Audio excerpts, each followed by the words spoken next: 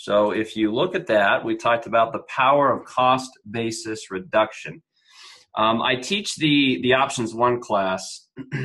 Teach the options one class with Legacy, and I was teaching about covered calls this week, and just was reminded of how fascinating a concept it is, and I thought it would be worth reviewing. Okay, because it's something that should be helping in this choppy environment. Okay, where calls really add value, specifically covered calls, is in neutral to bearish markets. That's where it's really going to help you to outperform. So, okay, so using this as our guide, I went through an example on AT&T. AT&T has dropped to a support zone. Everybody see the weekly chart here? So one of the themes that we've seen this last couple of months is consumer staple stocks and telecoms have gotten beaten up. And when you look at high dividend paying stocks, so high dividend paying, let's call it sectors, you have utilities, they pay higher dividends. You have real estate investment trusts, those pay higher dividends. You have consumer staples and telecom.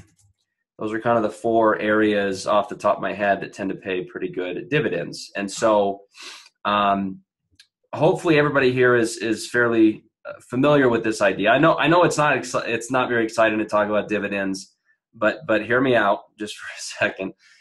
It will become increasingly exciting as you get more money, I promise. Basically, the way dividends work is we measure what's called the dividend yield. Okay, and it's basically just the annual dividend divided by, come on, man, there you go, divided by the stock price.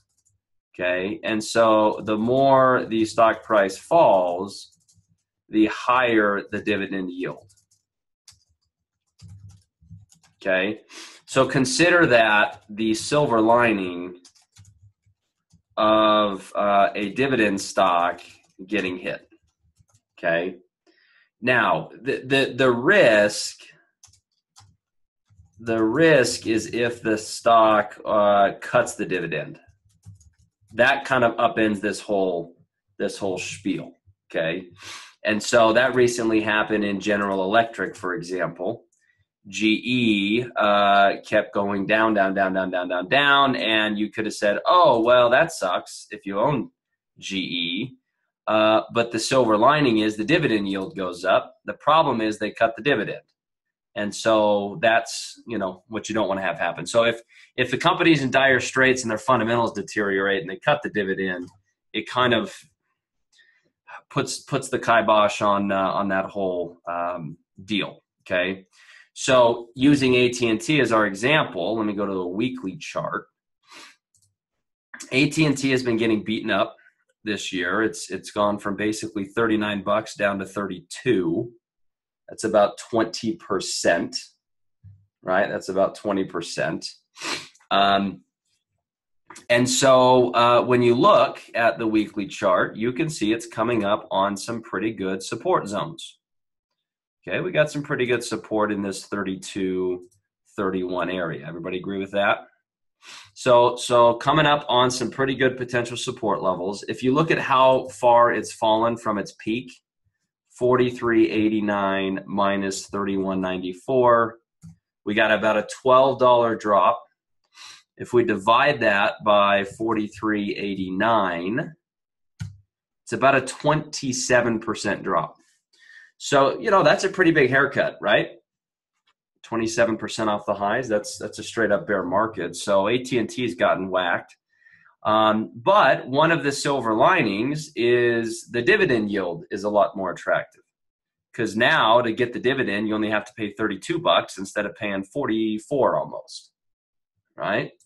So if you take a look at the trade tab and you hit this little button right here, this little arrow, it says that this pays a 50-cent dividend every quarter. Okay, so if you're getting a 50-cent dividend every quarter. Now, this is complex math here. Complex math. How much would you get for the year? Oh, Adib, you're so smart. $2, right? 50 cents times 4 is $2.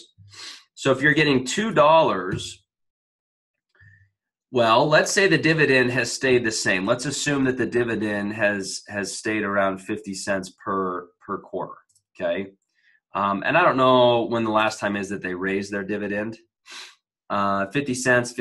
Back here it was 49 cents, 49 cents. Let's go back a couple of years. This is the nice thing about having the data. Is you can kind of go back and see. So when this was around, when this was back at its peak, it was paying a 48-cent dividend. Now it's paying a 50-cent dividend. Okay, so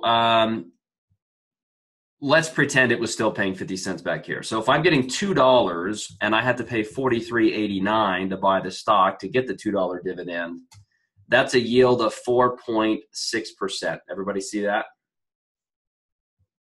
So back here, the dividend yield was a 4.6% return. Okay. Well, now I only have to pay $31.94 to get that $2 dividend. So $2 divided by the current price, $31.94, is a 6.3% dividend. So the yield has gone from 4.6% to 6.3%. You see that? Does that make it a more attractive stock if you believe in the long-term fundamentals and you think that they'll keep the dividend? Yeah, I mean, isn't that the same analysis that you do on your savings account?